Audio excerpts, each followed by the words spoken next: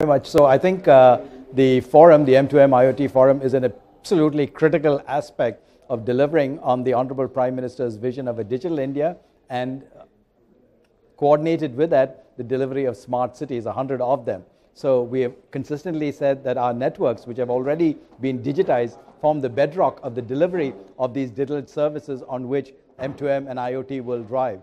So again, I think what has been highlighted here is that what is critical for this delivery of these services is, one, internationally harmonized standards. And I think this is what part of this forum focuses on, saying how do we ensure that we can scale to the scope and scale of what is required for our smart cities without being able to have that critical component of harmonized standards, which makes the manufacturing in India, make in India, viable, because again you need those types of volume for global export and for global demand. So I think that is absolutely critical, the international standards expect. Again, the cooperation from the European Commission is absolutely a helpful aspect of India.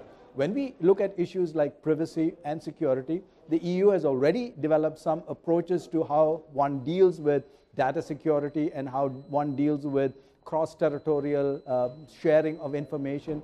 How does governments have legitimate security issues and how can they be protected? All of these are being well developed, thought through in the EU area, and I think India can benefit from looking at those so that we don't have to reinvent the wheel and adapt those for particularly Indian conditions. And I think the third thing that is absolutely essential and necessary is the financial assistance that is coming to our scholars and to folks who are working on standards and cooperating with the universities and the think tanks of Europe, and being able to work together on that area in a conjoined way in taking this forward. And of course, from our particular area, as those who have to deliver through the operator network community, building out the robust networks on which all of these visions will ride, we are absolutely committed. We are part of this forum, and we just want to wish this forum all success going forward.